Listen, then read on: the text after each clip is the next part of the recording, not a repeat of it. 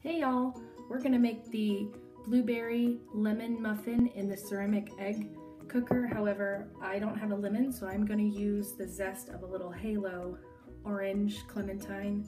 I can't remember what they're officially called, but I'm gonna show you how easy this is. We have 1 tablespoon of melted butter going in first. This is our silicone prep bowls. I'm gonna swirl that around in there real good because I like to make sure it gets a coating on the edges. Nothing really sticks in this pretty bad, but maybe because I've been doing that. This has an egg yolk, 1 tablespoon of milk, and a half teaspoon of vanilla. So that's going in. And then we're gonna mix those together first.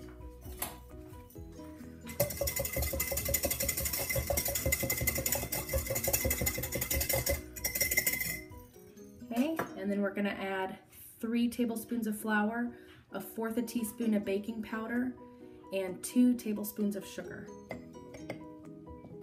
And that sugar is a darker brown because I have organic sugar. Oop, look at me making a mess. I'm gonna mix that together in there.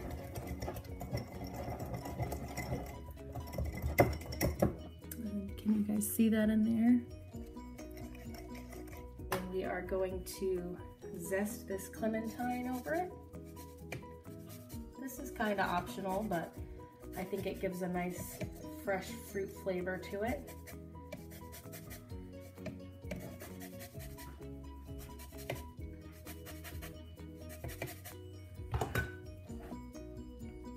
You can see that in there.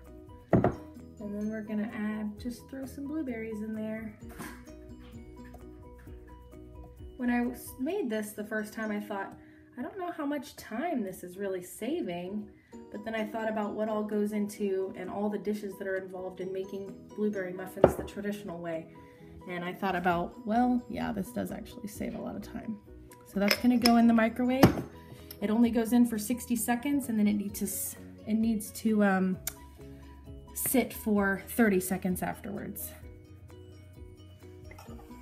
So we've taken it out of the microwave. We're gonna take a knife and you can see it in there. Take a knife and scrape around the edge.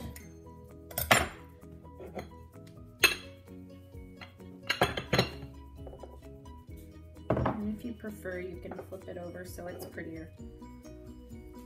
And there you go.